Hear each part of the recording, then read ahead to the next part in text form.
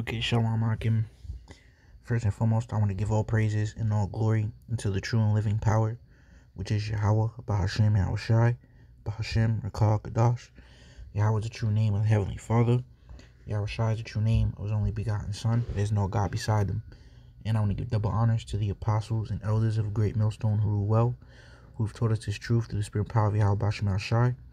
And honors and salutations to the elect Akim, doing these works in sincerity and in truth. So I'm going to entitle this, Learn, Practice, Execute. Okay? You know, it's as simple as that.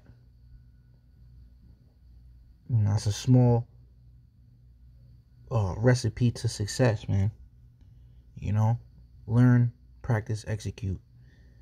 And I was thinking back from when I was pretty much on a wrestling team, you know, which, you know, originally I didn't want to join it, but I was kind of forced to, and I ended up loving it, you know? It was like some warrior shit, man. But pretty much within that, it's the same concept, you know, that can be applied to these scriptures. And when you apply it to the flesh, like the Apostle Paul said, they do it to obtain a corruptible crown, we an incorruptible.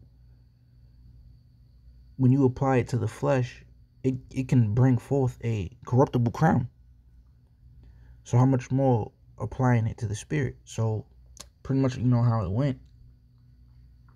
I think at the beginning of every week, they showed us a new move. So that's like these scriptures.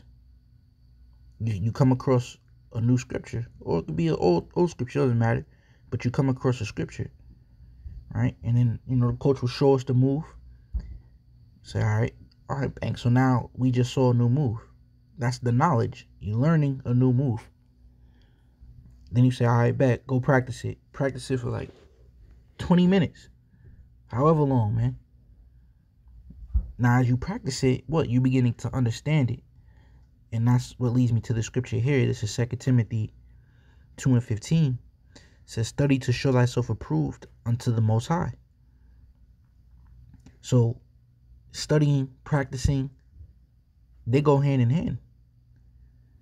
You know, so just as you practice the move over and over for like 20 minutes, you know, 20 minutes, 30 minutes, however long, we get that scripture, right, which is the knowledge. Now we begin to study it inside and out, thus building up understanding of it.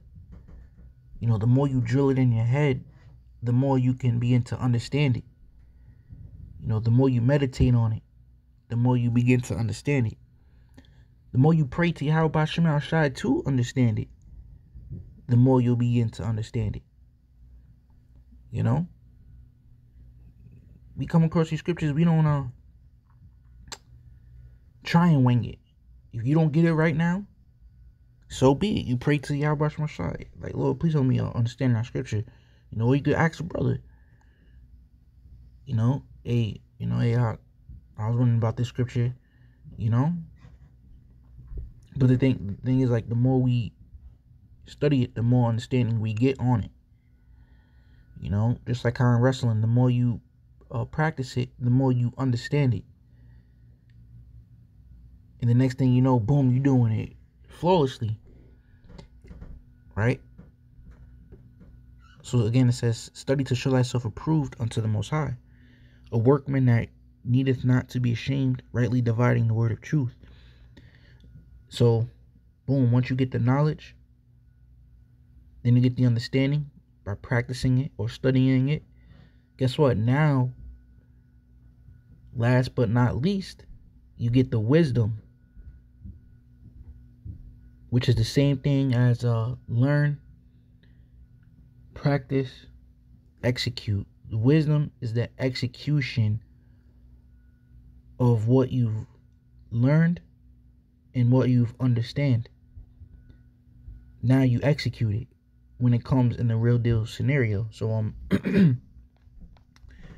let me go here to the word study in the Greek. All right, it's right here. I don't got the guy. It's crazy.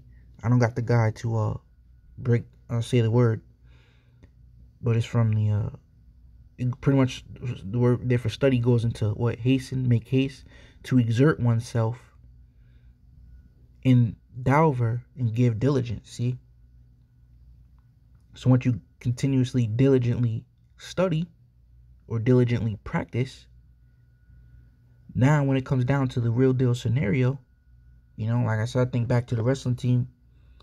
Now when you got this guy that you about to go at it with in front of a whole crowd, loud as hell, you execute. You now you utilize the wisdom, everything you've been practicing.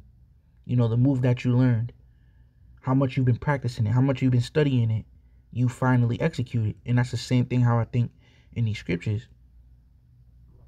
Let me just give a scripture for example, right? Because now when you know that scripture, you come across the scripture, you studying it, practicing it over and over, building up your understanding. Now when you're in that scenario, right, and you're tested on that scripture, you execute it, man. You execute that scripture, and thus now you can say you have wisdom. Right? So let me give an example of the book of Sirach.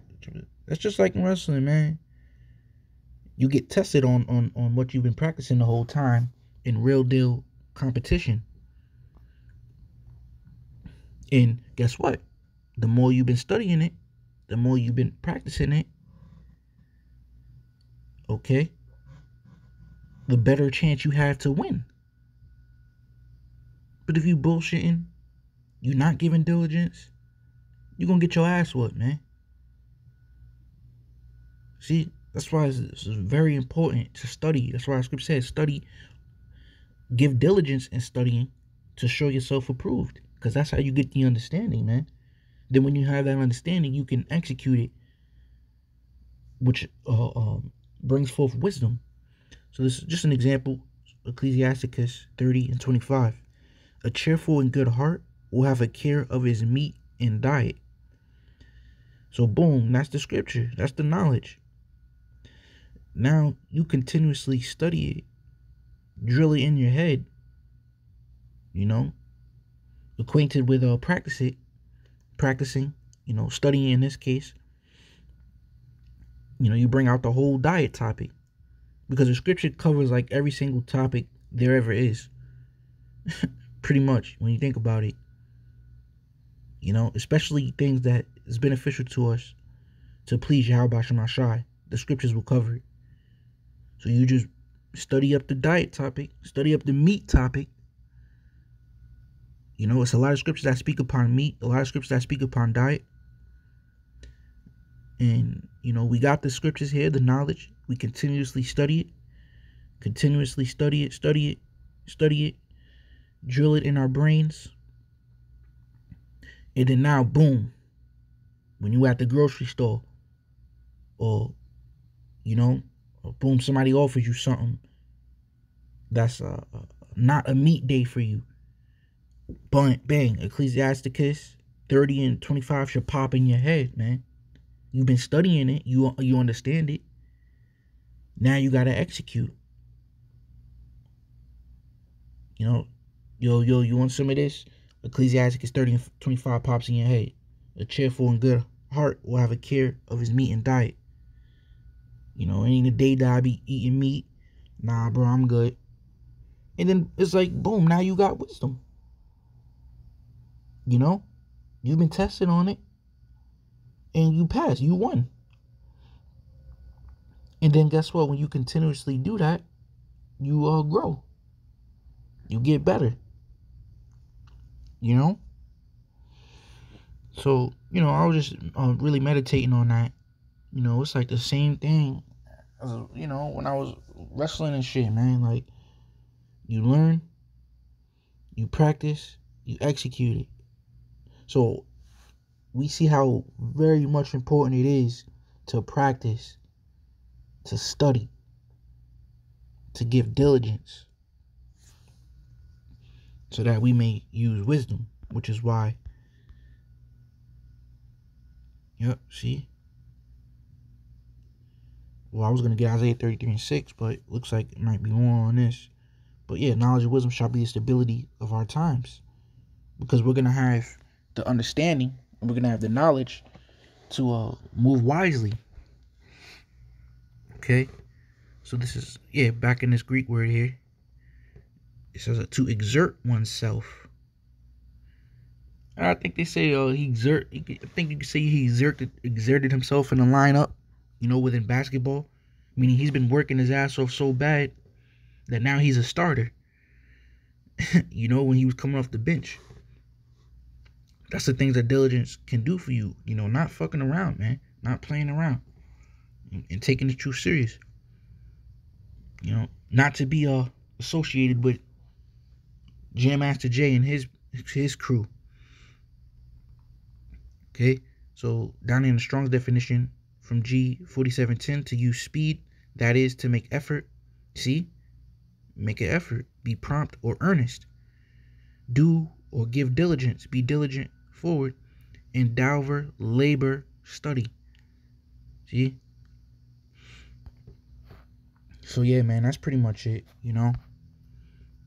Like the key is the extreme importance of practicing.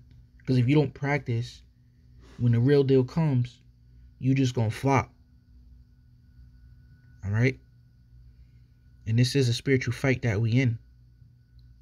So, and that's why scripture say, be sober, be vigilant.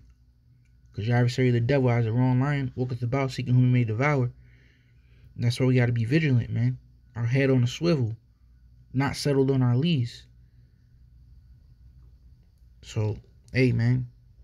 You gotta take this truth deadly serious. Okay? Because I keep quoting scripture a lot, man. The Apostle Paul said, they do it to obtain a corruptible crown. We are incorruptible. And when you in that sports world, that shit's serious, bro. That sports world stuff is serious, man. Like wrestling, boxing, football.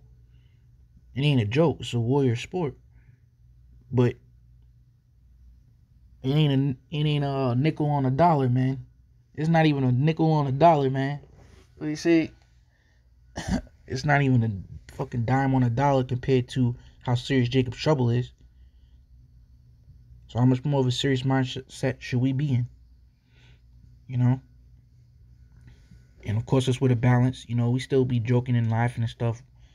But scripture say there's one that, he laughs, but inwardly he's sad. So Lord willing, edifying, and I'm going to say shalom.